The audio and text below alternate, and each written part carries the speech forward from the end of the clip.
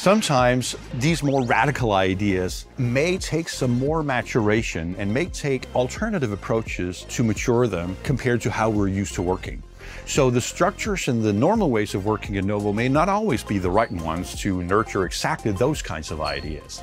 BII's way of working in forming startups and developing the entrepreneurial mindset might actually be just what these ideas need to mature. NOVO NORDISK is of course known for being a very innovative company. They have managed to identify a number of new pharmaceuticals over the years, but also many devices.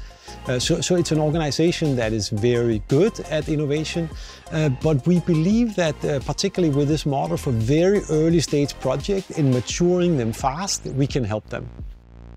It's really important for NOVO NORDISK to explore new ways of thinking innovation, because innovation is what we are living from. That's the basis for the current success of NOVO NORDISK, and that is also what we'll have to build our future on.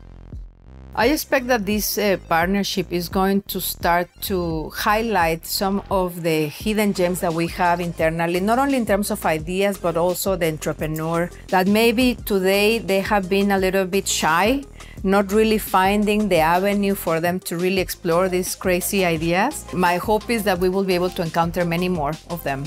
We have a lot of experience in selecting startups, selecting impactful startups. And we can bring that experience in benchmarking to the selection process here so that we choose those companies with the most passionate founders that can create the biggest impact.